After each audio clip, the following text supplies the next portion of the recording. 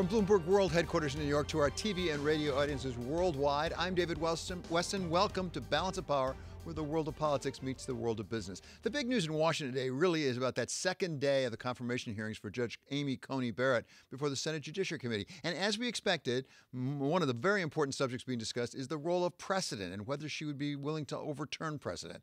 For more, we welcome now Professor Tara Reid Grove of the University of Alabama Law School, an expert in the federal judiciary and the role of the Supreme Court. So, Professor, thank you so much for being with us.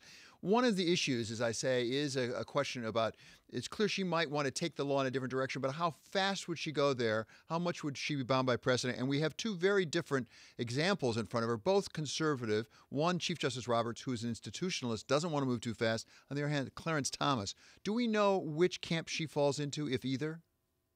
So we obviously don't know for sure, but my prediction is that a Justice Barrett will move very carefully and will pay a lot of attention to precedent. That is something that Professor Barrett focused on a lot in her scholarship. She cares deeply about precedent and cares deeply about the institution of the court. And I think for that reason, too, I don't think she would be inclined to move the law very, very far, very fast.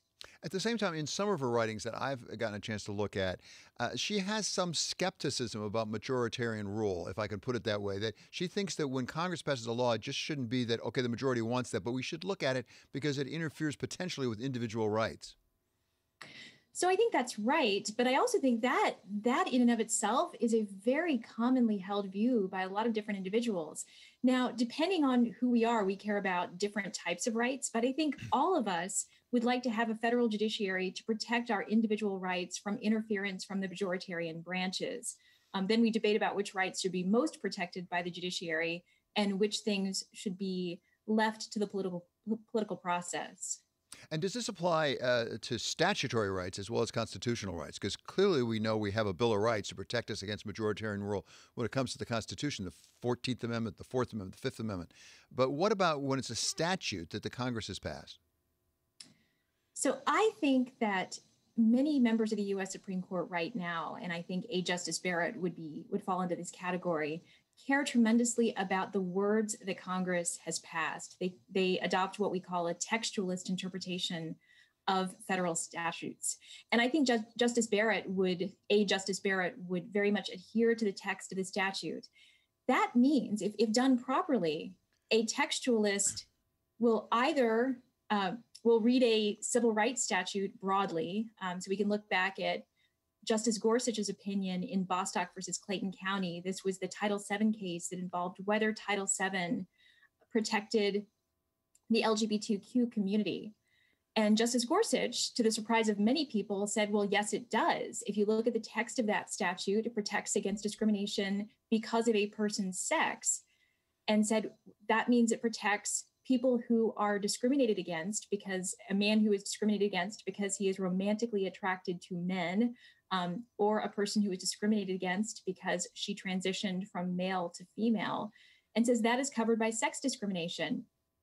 And this was not a decision that was divided along political lines by Democratic appointees and Republican appointees.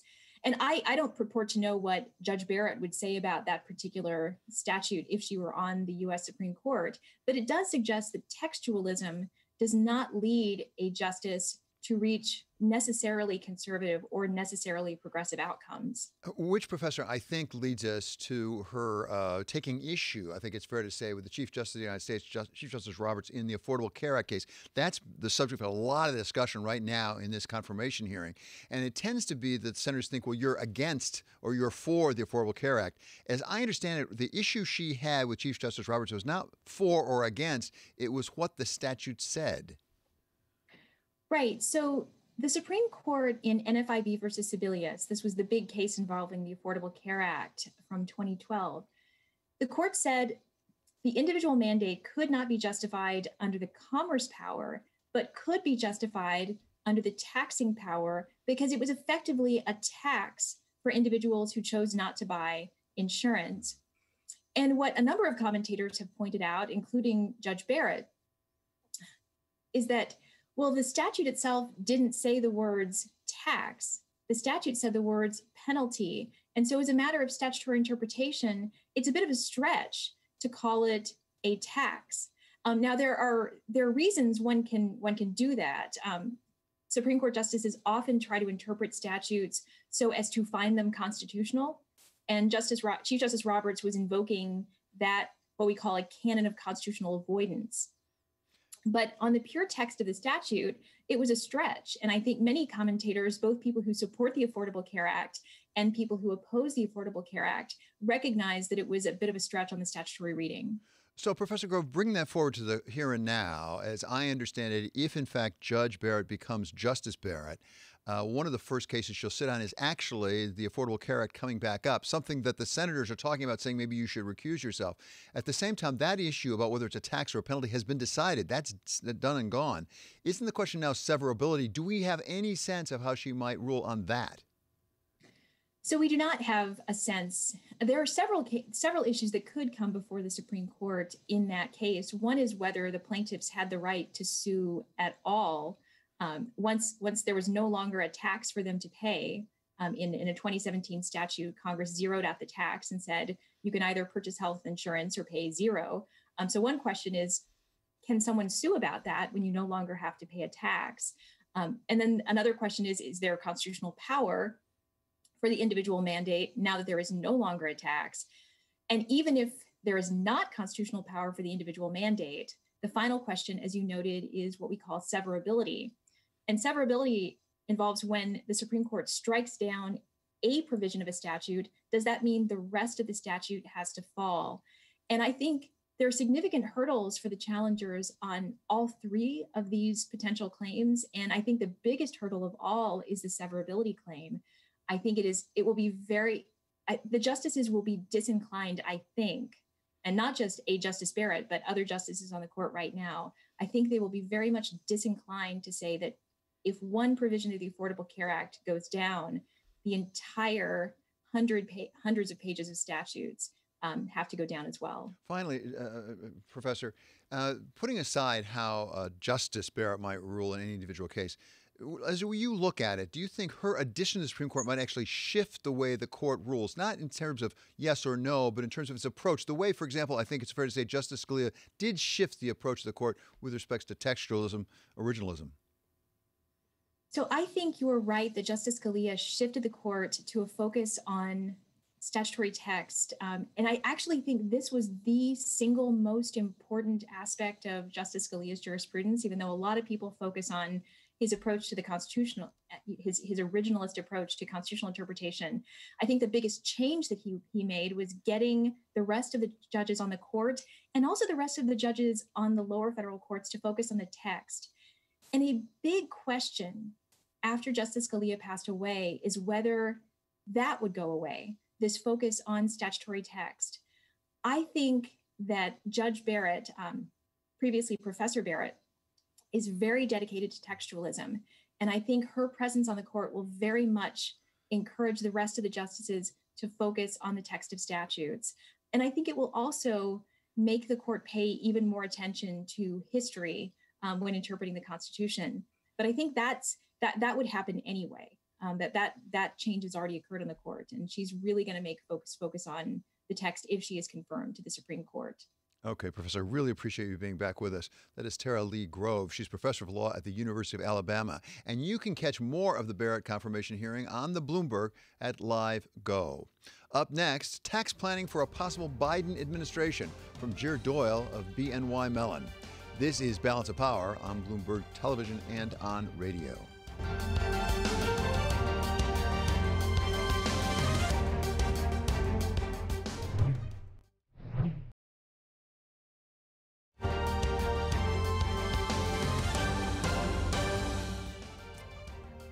This is Balance of Power on Bloomberg Television and Radio. I'm David Weston.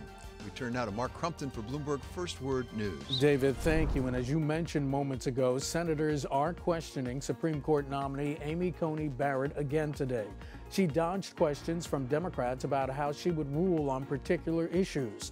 Judge Barrett also said she hasn't made any promises to anyone about how she would decide any case. One of those asking questions will be Democratic vice presidential nominee Kamala Harris. Members of anti-government groups accused of plotting to kidnap Michigan's Governor Gretchen Whitmer also discussed abducting Virginia's Governor Ralph Northam. FBI Special Agent Richard Trask testified during a court hearing in Michigan today that the groups were unhappy with the lockdown orders the governors issued to contain the coronavirus pandemic. 6 men have been charged with plotting to kidnap Governor Whitmer. 7 others face state terrorism charges. Governments across Europe are ratcheting up restrictions in an effort to contain the spread of the coronavirus. The continent has recorded its highest weekly number of new infections since the start of the pandemic. The World Health Organization says there were more than 700,000 new COVID-19 cases reported in Europe last week. That's a jump of 34% compared to the previous week. Soccer star Cristiano Ronaldo has tested positive for coronavirus. Ronaldo won't be allowed to play for Portugal's team in a match against Sweden tomorrow. The country's soccer federation says he doesn't have symptoms and is in isolation. Global news 24 hours a day, on air and on Bloomberg Quick Take, powered by more than 2,700 journalists and analysts in over 120 countries. I'm Mark Crumpton. This is Bloomberg. David? Thank you so much, Mark. Presidential candidate Joe Biden has made no secret of his plan to raise taxes on the wealthy if he is elected, using them to pay for some of his big programs, which has some wealthy Americans taking a harder look at their tax planning ahead of this election. Welcome now, Jerry Doyle. He is BNY Mellon Wealth Management Senior Vice President, where he advises on estate planning strategies. So welcome, Jerry. It's great to have you with us here. First of all, start with why wealthy Americans might want to rush to their T&E lawyer right now to figure out what to do. Well, one of the big problems is that currently there is a very large exemption, $11.58 million for each person in the United States. So you have the ability to give away during lifetime without having to pay any transfer tax, any gift tax, up to $11.5 million. That $11.5 million exemption is scheduled under current law to revert in the year 2026 to $5 million indexed for inflation.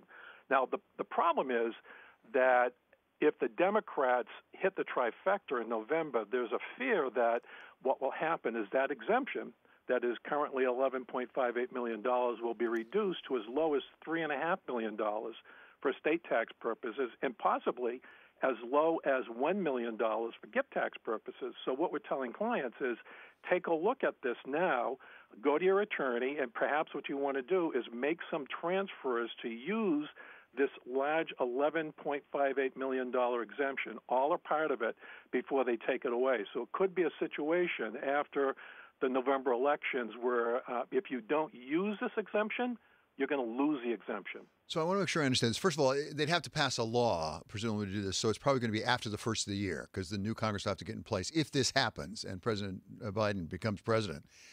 So you've got probably till the end of the year or thereabouts. But if you make a large transfer to your sons and daughters, let's assume for the moment, and you're under this exemption, then you're good no matter how they change the law. Is that right? That's correct. Even if the exemption goes down and you use, let's say you use the whole $11,580,000 exemption, if they change the law and the exemption goes down, they've told us in regulations that were enacted in November of last year that they are not going to so-called claw back this exemption. So if you use it, you're good. You're not going to run into a situation where they're going to be able to tax you on the difference between what the reduced exemption is and the current exemption now. So Jerry, help me. I don't know about these things particularly much, but we hear about the very wealthy having various trust arrangements that they can enter into, generation skipping trusts, things like that. Would those be affected by a Biden administration changing the law? Well, they possibly could. Obviously, you're going to have a potential change in the amount you can give to those trusts if they reduce the exemption. And there's also been talk of, for example, your dynasty trust. Those are designed so that if you transfer assets into that trust, that the trust can last for multiple generations, in some cases in perpetuity, depending on the state that you set it up in. And there have been some indication that maybe what they might do is limit the duration of those trusts to maybe 50, 60, or 90 years so they can't last in perpetuity. That would bring those assets back in the transfer tax system. What about the stepped-up basis? That's something that's been talked about as well. As I understand it, if you die and you give assets to your heirs, the basis in those assets actually gets stepped up to the value at the time you die. Is that the way it works now? That's the current law. What happens under the stepped-up basis regime is, let's say I have stock that I bought at $10 a share, and it's currently worth $50 a share. If I were to die, the cost basis for income tax purposes would be increased from $10 a share to $50 a share, meaning that embedded gain never gets taxed. Now, what Biden would like to do, and the Democrats would like to do, is they would like to eliminate the step-up in basis, so that in my example, if I died with that stock that I bought for $10 that was currently worth $50 a share at the time of my death, my heirs would not only inherit the stock, they would get that embedded gain as well. Their cost basis when they receive the stock to me would be $10 per share as opposed to $50 a share. Now that's called carryover basis. In other words, the decedent's basis carries over to the heirs. We had carryover basis in 1976. It proved to be unworkable, and it was repealed retroactively in 1980. So we've dealt with this before, and it didn't work out that well.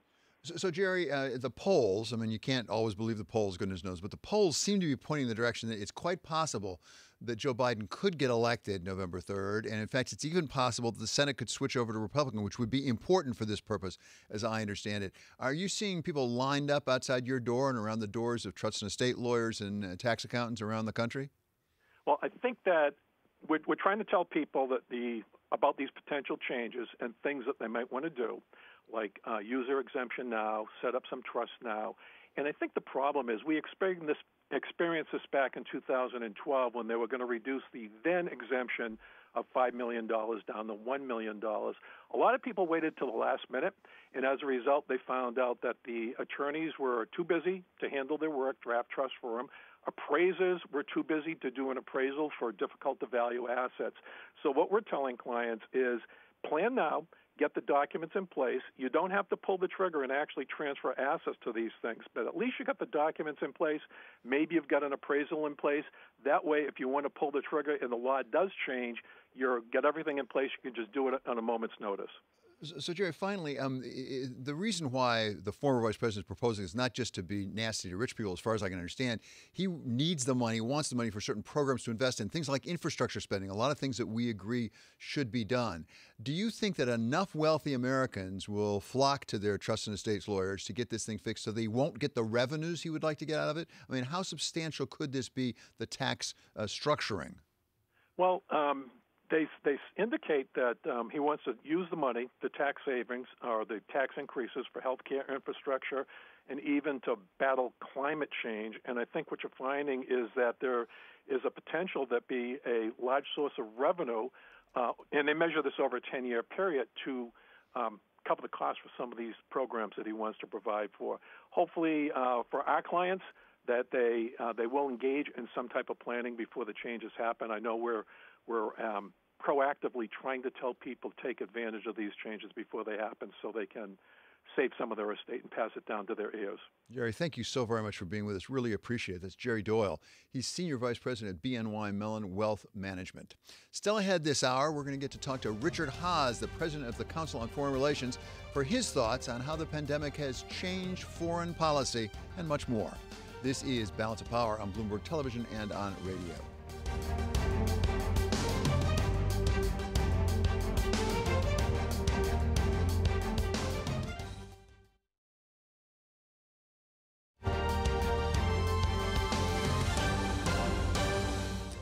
This is Balance of Power on Bloomberg Television and Radio. I'm David Weston. It's time now for a check on the markets. Joining us now is Scarlett Fu. So, Scarlett, we got some encouraging bank numbers out, some earnings out, but on the other hand, some not so encouraging news about vaccines.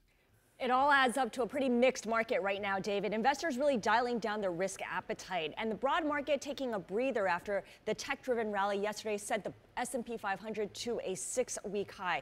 If you look at how the different indexes are performing today, tech is extending its outperformance once again. So a bit of a sign of the bid for safety. And that tilt to safety is really reflected across asset classes, not just in equities. We're seeing the U.S. Treasuries move higher as the bond market returns from a long weekend. The dollar is also firmer as well. And of course, as you've been talking about, there's been no movement on stimulus discussions. Libby Cantrell of PIMCO writes that comprehensive stimulus looks very likely dead until January. And of course, the macro picture remains pretty challenged as well. The latest data out show inflation remains tame despite the Fed's best efforts to push prices higher. And the IMF revised its outlook. The global recession will actually be less severe than what it had forecast, but the world faces an uneven recovery until COVID starts receding. So in this new normal, you look at what sectors are outperforming, what sectors are underperforming. The worst three performers in the S&P 500, all cruise ship operators. Royal Caribbean is tapping the financial markets once again to raise $1 billion in equity and convertible bonds. That'll dilute existing shareholders. And this, of course, as cruise ships in the United States remains docked. Delta is leading airlines lower after its third quarter results disappointed. It's also delaying $5 billion in jet deliveries because why spend the money? Why splash out on increasing supply when demand still remains pretty low? Yeah, and that's so good for cruise lines. But what about the banks? Because we started out the day here in New York, at least, with J.P. Morgan and Citi, both surprising the upside. It looks like they're doing pretty well. They were doing pretty well operationally. Certainly, a lot of people had expected more loans, provisioning for bad loans, but we know they were very aggressive in the first half of the year. They had set aside billions of dollars to cover loans that could go bad. So what we saw this time around was the provisioning slowing down. J.P. Morgan and Citigroup set aside a combined less than $3 billion. J.P. Morgan specifically around $600 million versus the estimated $2.4 billion after setting aside $20 billion in the first half. Peter Cher of Academy Securities say financials in general have been very conservative in their loan loss reserves, and having these much lower third quarter provisions could be a catalyst for the sector to finally provide some leadership. And you saw in the trading numbers how well they're doing there.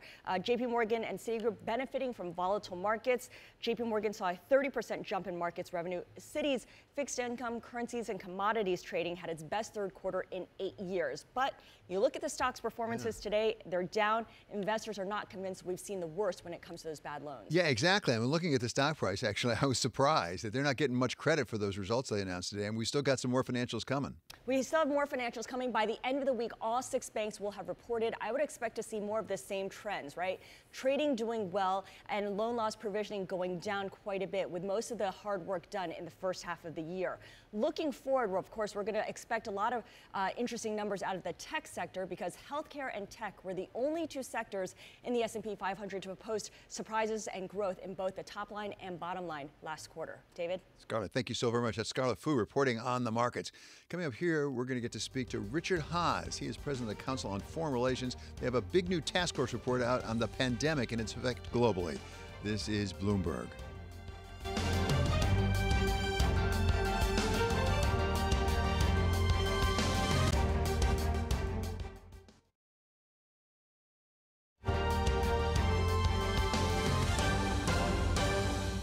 This is Balance of Power on Bloomberg Television and Radio. I'm David Weston. For Bloomberg First Word News, we go now to Mark Crumpton.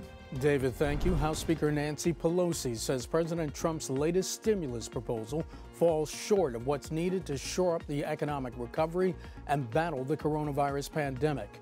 In a letter to her Democratic colleagues today, the Speaker said significant changes must be made to remedy what she says are deficiencies in the president's plan. Speaker Pelosi and Treasury Secretary Steven Mnuchin negotiated over the weekend on the administration's new $1.8 trillion proposal. No new talks have been announced. A second government official is complaining that he did not consent to being used in a campaign ad for President Trump.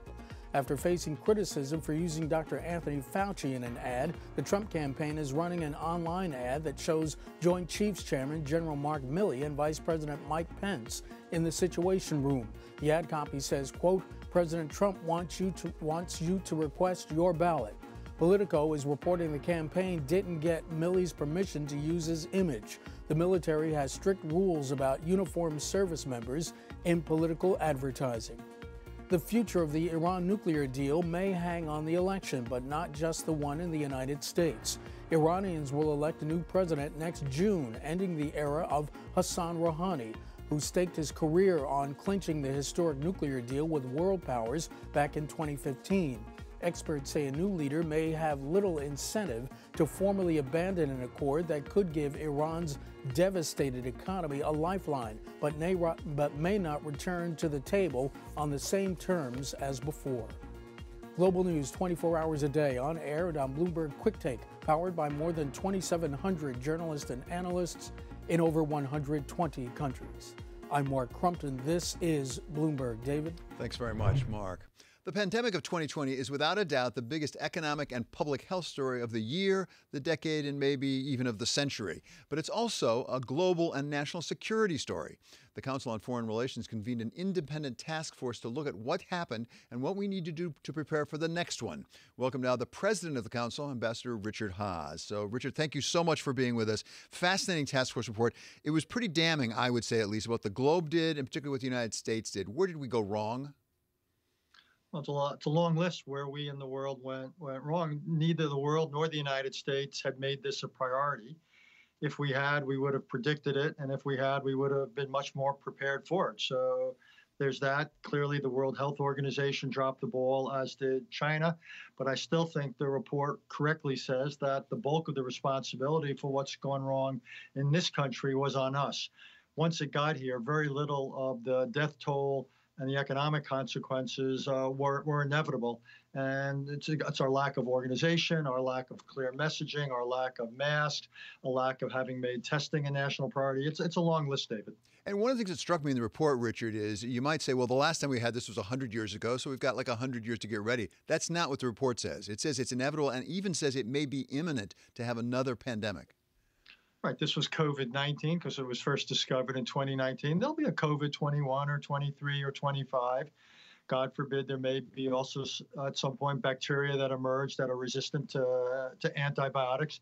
This is what globalization's all about. Localization means nothing anymore. There's too many highways where, in this case, infectious disease travels around the world at enormous velocity.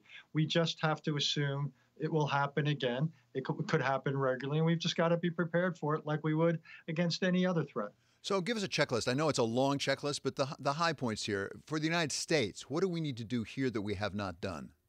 We need to create a national organizing person, so somewhere in the executive branch. There's got to be a clear person who's in charge of preparing for this and coordinating, essentially a czar for this sort of thing. We have to clarify the responsibilities, the federal government versus states versus cities.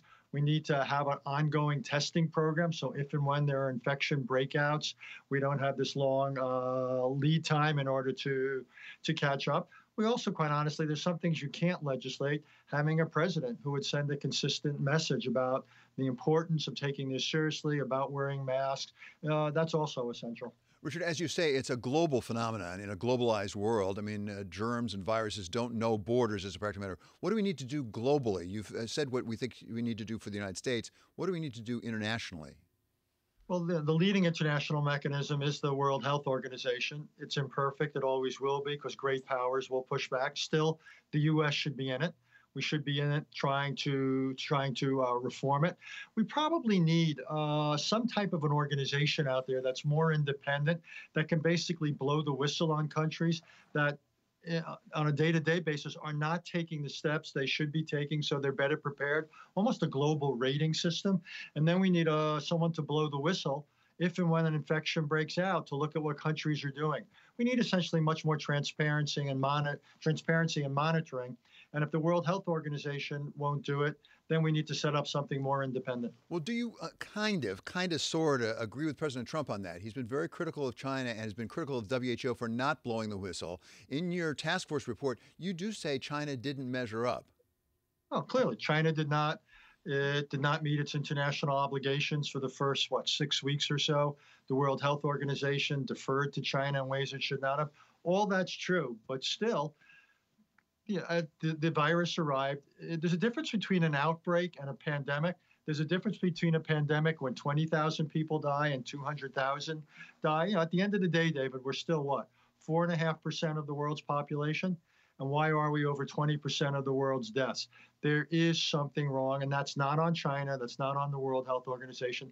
That's on us. We've got to own up to that, and we've got to learn from it. We have, as you know so well, an election coming up, and you've written extensively I've heard. Yeah, you've written extensively on President Trump's foreign policy, the good, the bad, the ugly, if I can put it that way. Let's talk about the possibility, at least now. I think we have to talk about a possible Biden presidency. How would, for example, President Biden handle preparation for a pandemic differently, as far as we know? Well, my guess is he would make it a much higher priority. This is consistent with what previous Democratic and also in the case of George W. Bush, Republican administrations do. I think he'd make it a higher priority. He clearly rejoined the World Health Organization. He would require the use of masks on all federal property. He would try to incentivize one way or another governors and mayors to insist on masking and social distancing. I think he'd probably put more money into a national testing effort. So I think you'd see much more nationally led effort. So more broadly, talk about what a Biden foreign policy might look like in contrast with President Trump. Some things they may not really disagree fundamentally on, such as being tougher with China on trade. Where do you think they would have the biggest differences that would make a difference? I think you're right about China. I think either way, it's going to be a very difficult relationship. Probably the biggest difference, I'd say two. One is a much greater willingness to work with allies. I think the instinct, the default option of a Biden administration would be to look for partners and allies in Europe, Asia, and elsewhere to see if we can't meet local or global challenges together. Second of all, you wouldn't hear about America first. You'd hear about multilateralism. You would basically begin foreign policy with the recognition that the United States can't do anything better alone than it could do with others. So I think you'd have a United States much more involved in the world with allies in international arrangements. Multilateralism would no longer be a dirty word. Does President Trump deserve some credit for what's happened in the Middle East? I mean, he did what was against all the conventional wisdom, moving the embassy, taking out Soleimani, things like that. Right now, it looks like he's had some success. Would a Biden build on that? Well, again, I think the biggest success is the normalization of relations between the UAE and Bahrain and Israel. That's a welcome thing, but let's keep it in perspective. Overall in the Middle East, there's been no progress on the Palestinian issue. If anything, resolution is farther away. You have multiple failed states in Syria, Yemen, Libya, and Iran is today closer to a nuclear weapon than it was 3.5 years ago. So overall, I wouldn't call that progress, but I do think the one bit of progress was this growing normalization between Israel and several of the Arab states. Richard, you've had positions at the National Security Council, in the White House, also in the State Department, of really teeing up for the principals what the issues are they need to deal with, the priorities. Do it for a new President Biden if it comes to pass. What do you put at the top of the list in terms of foreign relations, what he has to address? I'd say probably 2 or 3 things, David. One would be stabilizing the U.S.-China and U.S.-Russian relationships. Great power relations still, if you look at history, drive an awful lot of it. And secondly, we've got to try to narrow some of the gaps between global challenges and global responses, whether you're dealing with health or you're dealing with cyber or obviously with climate change. And I think also we've got to make a better case to the American people about, even while we have to focus on our internal challenges, we can't become isolationists. We can't ignore the world. If we do so, is at our peril. But I think you've got to sell that. I think the Oval Office has to once again become something of a classroom to make Americans understand why the world matters and to generate some support for America's involvement in the world. Richard, interesting, you didn't mention Iran or North Korea. Well, proliferation's a big deal. I think in North Korea and Iran, one, you have in North Korea, you've got nuclear weapons and missiles. It keeps advancing. They're farther along than they were 3.5 years ago. I don't think you're going to get them to denuclearize. The question is, can you limit or even reduce the threat? And with Iran, you've got to prevent them from getting nuclear weapons. But we're not going to have regime change there. We've got to have diplomacy. And that's what's missing from both Iran and North Korea is serious diplomacy, what in our generation, David, we called arms control. I think we have to have serious conversations, negotiations with both countries. We need a good ambassador, Richard. You volunteering? Good to see you, David. Thanks so much to Richard Haass. He's Council on Foreign Relations President. Coming up, our Swing State series leading up to the election focused on Florida this week. We talk with a candidate for Congress in a key district, Democrat Alan Cohn. This is Balance of Power on Bloomberg Television and Radio.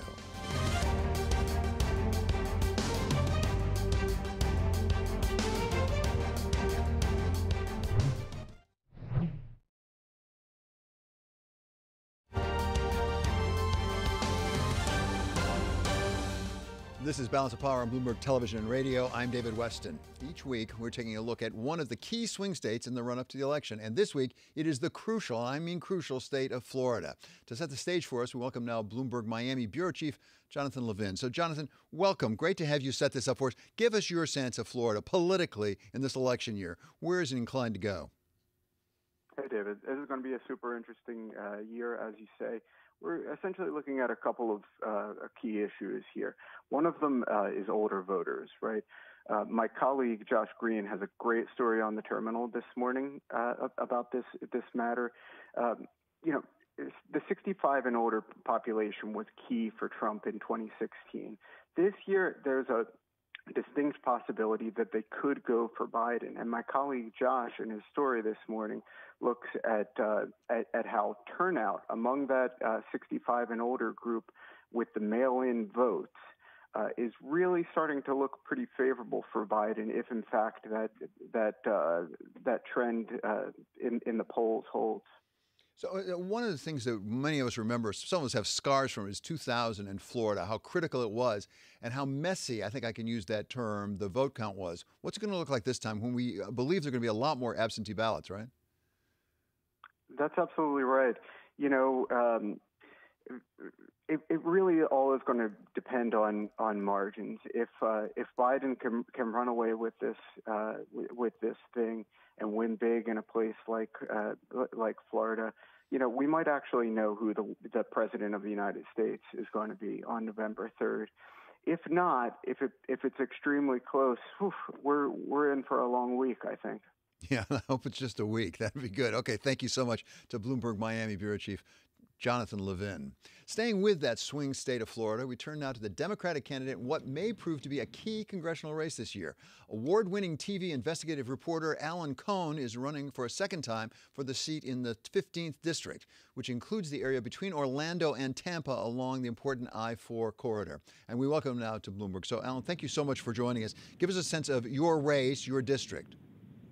Well, the good news for us is that a new poll came out just yesterday showing that we are in a statistical tie in the presidential race. It is also a statistical tie. As you mentioned, I-4 always plays a pivotal role because it's become a bellwether. Whatever party dominates usually takes the state. What's incredible this year is it has taken on some national significance with all the discussion about whether or not there will be games played with the election, and what we would think is impossible, but we've seen a lot of impossible things the last 4 years. If the presidential race winds up in the House, it is settled not by majority, but by congressional delegation majority. And right now, Florida has one more Republican than Democrat. If I win, that flips to a Democratic majority. And some of the television networks have said that this race is actually the most important congressional campaign in the country because it could have an impact on the presidential race. No, exactly. I've seen that, saying that this should actually determine the presidency as a practical matter. Take us inside your district. Give us a sense of it. I think it's something, it's heavily Caucasian, white, as I understand it. What's the age demographic? What are the voters concerned about? Well, you were just talking about the 65 and older voter. Over 25% of this district are voters 25 or older. And incredibly, I'm running against a guy who is talking about ending Social Security and gambling in the stock market, which is not going to be playing well with the voters in this district.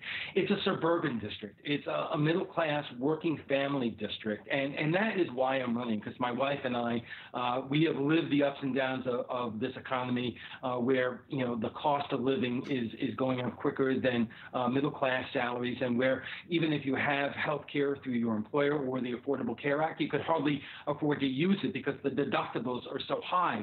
Those are the issues that keep people in this congressional district up at night, and they want to see somebody who will focus in on saying, we want to do our part to change these things, and that's why, frankly, my opponent is rather out of touch. He's a multi-millionaire self-funding candidate who has never had to worry about these mundane issues. Well, a multimillionaire or a billionaire self-funding candidate named Donald Trump won last time. And his basic pitch, as I understand it, on the economy is, look, it was going gangbusters before the pandemic hit. It's not my fault the pandemic hit. Is that resonating with your voters, your constituents down there in the 15th District? No, it's not, because people in this district, no matter whether they're Democrats or Republicans or independents, are tired of the chaos that we have seen the last 4 years. They're tired of it. And it's not just the language. It's the fact that people are sick and they're dying because of this pandemic. They're out of work or underemployed because of this pandemic. And the problems with the economy started long before this. So people are looking for a return to normalcy. And I believe that's what Joe Biden brings to the table. Talk to me about money, the role of money in your race, but in general in Florida as well. There's been a lot of money pouring into that state, as I understand it. Yeah, you know what? As you mentioned, I'm an investigative reporter. I also anchored the news for the last 4 years. And I had an opportunity during that time to talk to Democrats and Republicans. And I know that Republicans raise money differently for these races than Democrats do. They get large PAC checks. They get a lot of corporate money. Democrats don't. I sit here calling sometimes 12 to 1,400 people a day and getting small donations, getting large donations from people who could afford it, people who want to end this chaos over the last 4 years. And look, the Democrats have been targeting this seat for 2 years because the incumbent who was defeated in the primary is under criminal investigation. But also this district has been trending Democrat. There have been thousands of people who have moved into this congressional district. There's a lot of new home construction, and the district has been steadily trending Democrat. And so this district is a lot different than it has been in years past, and it's a reason why it is on the map now in terms of national politics. Well, it's very interesting you raised that, Alan, because we've seen that some other places as well. Maricopa County out in Arizona, down in North Carolina, we've talked to candidates who say, look, it's a different district than it was 8 years ago. How many of voters who will be voting November 3rd weren't even living there 4 years ago, 8 years ago? Well, there's a saying in Florida is that most voters are from someplace else. And in this congressional district, there are a lot of people from the Midwest and the Northeast and other parts of the country because it's such a wonderful place to live.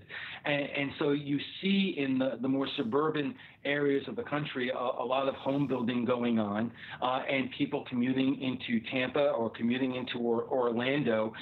It is the I-4 corridor, so there's a lot of commuting in between. It's also a heavily agricultural area. This is where your strawberries come from. This is where your citrus crop comes from. And those folks, they've had it really tough over the last few years because of climate change, and it's more difficult for growers to irrigate their crops.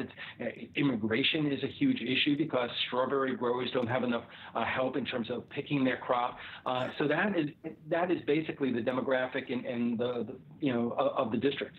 So, Alan, finally, give us your best guess, and I ask that because it's going to be an informed guess, certainly more informed than mine would be, about how late we're going to have to stay up election night, or maybe beyond that, to know the results in Florida and in your race. Well, from my experience in our primary, we knew within an hour. Vote by mail is crucial here. We had the results in an hour. The vote by mail really kind of gave us an early indication where the primary was going to go. We believe that's going to be the case on election night. And vote by mail absolutely outpaced both early voting and election day voting. There are a lot of people who are, because of the pandemic, are less likely to go and vote on election day. We want people to be safe, and the safest thing to do right now is to get your ballot in the mail as soon as possible. That's the one thing we hear from every single person we talk with. Thank you so much, Alan. Really great to talk with you. Alan Cohn, he's Democratic candidate for Florida's 15th congressional district. And this is Bloomberg.